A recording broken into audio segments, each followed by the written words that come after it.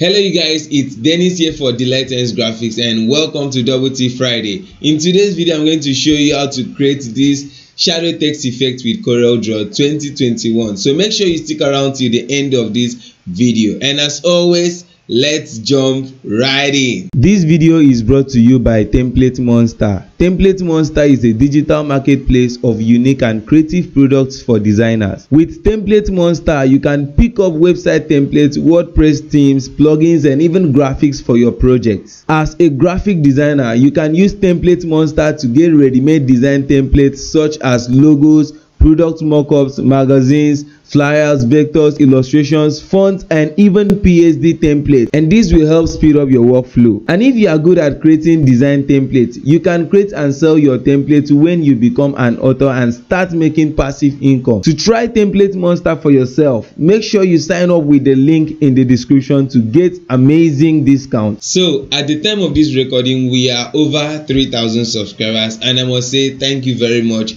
You guys are so amazing, and we are aiming even more than this. So this video is dedicated to our 3,000 subscribers, and we all here at Lato Graphics are saying thank you very much. You guys are so amazing. So let's go straight into it. So this is Corel Draw, and once you open up your Corel Draw, the first thing you see is this screen where you have to click on new document to create a new document. And once you do that, you have this dialog box, and all you have to do is to set your page how you want your page to look like. And then we are actually making this shadow effect for your desktop background or any other size you want to use it for. But for me, I'm going to set my unit to pixels because I want to set it on my desktop background. And then I'm going to set the width to 1280 and then my height to 720. Okay, that's it. And then you click on OK to open up your workspace just like this. So this is actually the size you're going to work on, and then you bring in your shape, click on your rectangle tool and create this shape just like this. And remember, Corel Draw 2021 does not have the feature where you can double click on the rectangle tool to create a new shape just like this one. So then I'm going to type here 1280 and then I'm going to type here 720 and click on enter, and then you get this size here. You press P on your keyboard to set your size to your work page, and then you can right click on this empty space to click on set outline color to take off the outline. And next thing you want to do is to type in your text just like this one.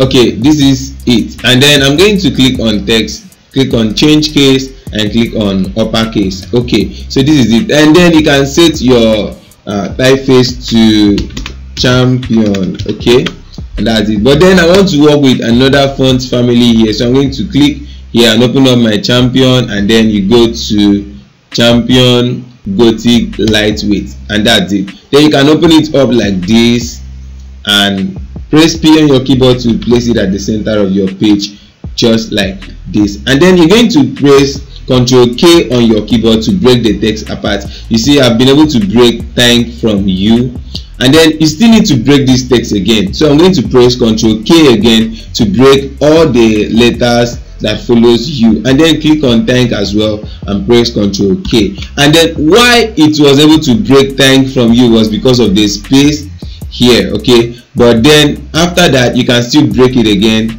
You further break it to get these letters one by one. So next thing you want to do is to add transparency to each of these text. So what we're going to do is to click on the transparency tool and click on your T, and then you use the transparency to apply on this other side of the T. Okay, and then it follows the same concept, black height and white reveal. So you press shift on your keyboard and hide this other side like this. So black height here and white reveals here. Then you can still do it this way, and this looks perfect. And then we're going to copy this transparency to each of the alphabets here. So you click on H and you click on your copy transparency and click on this other text here. You need to be careful, so you select this perfectly.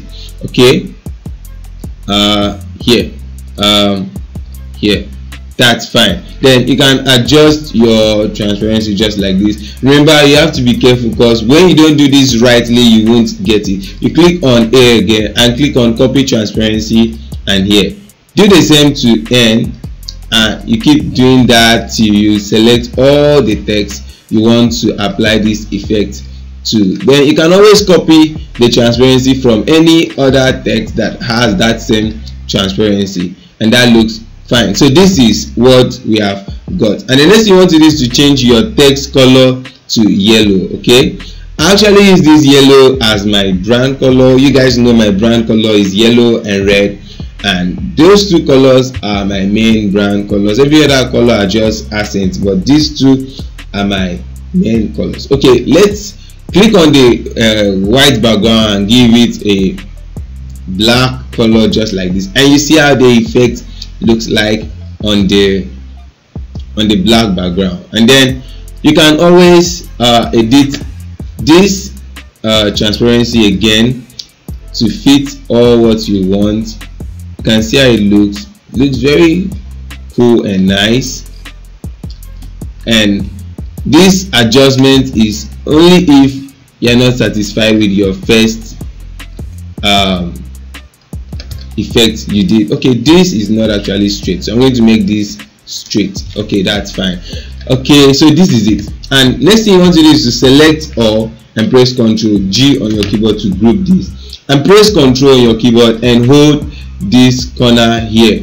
Okay, press Ctrl and bring this down, and you can see I've been able to flip this downwards. So you right click to mirror this here, and that's fine. And next thing you want to do is to create your transparency, but before then we are going to bitmap this other text we have just mirrored down here. Okay, you click on text, you click on convert to bitmap and RGB color. Okay, and next thing you want to do is to click on your transparency tool, and the same concept follows black height and white reveals. You press shift on your keyboard and create this, press shift and create this transparency here, and you can take the white part upwards, and this is what we have got, and that's it. Okay, this looks perfect, and it looks cool and it looks nice. Okay, next thing we are going to do is to type here 3000 subscribers, and click on text, change case, uppercase. Okay, and I'm bringing this here and give this white color, but then I'm going to change my typeface to Lato. Good, that's it. Make it bold, and then reduce it this way and place it here. Press shift on your keyboard and select your black shape and press C to centralize that. So this is actually how this effect is done. And then you can select all here, press Ctrl G to group this, press shift and select your black shape and press C to centralize as well. So everything, you know, I like aligning my elements to fit my design concept. Okay, it makes everything move perfectly and go well and nice. Okay, let's bring in this lens flare to spice up the whole stuff.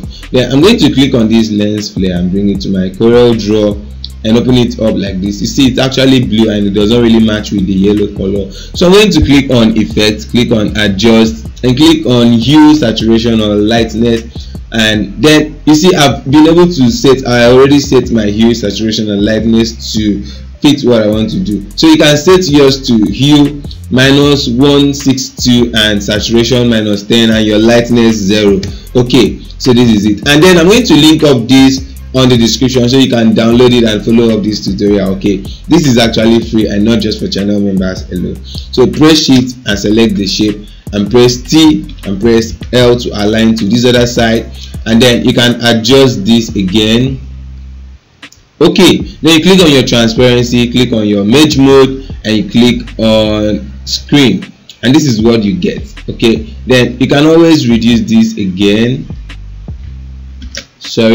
then click here and reduce this again,